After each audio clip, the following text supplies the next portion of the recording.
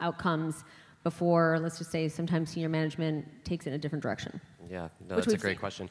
I think I'm going to build a little bit off of what Tobin said before addressing that question. Hopefully it dovetails together nicely. I don't get too off track. But I think the industry didn't do itself any favors by hyper-financializing NFTs, by the sort of toxic energy that entered the space of chart go up, right? So I think that is an easy target for regulators, and I think that anyone who enters the space looking to make millions of dollars off of selling collectibles may find themselves in a different space than those who are looking to use the primitives to gamify the customer experience and develop a more engaging, bespoke experience for their users, right? So to bring it into your question about how Polygon Labs advises some of our larger brands and some of the great partners that we have, we think it's way more powerful for a brand or an enterprise or a retailer or whoever to engage with the technology in sort of an earning aspect rather than a selling aspect, at least at the very beginning. So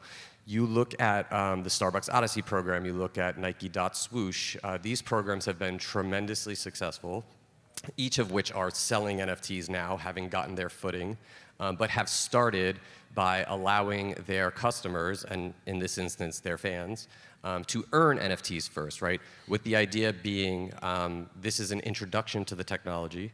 There is a learning curve here.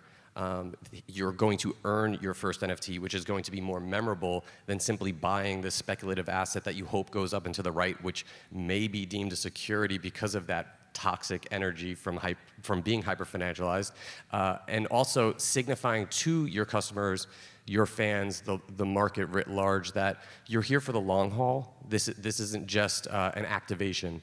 This isn't an experiential thing. This isn't a moment in time that you're looking to sell some memorabilia against, but this is a long-term strategy.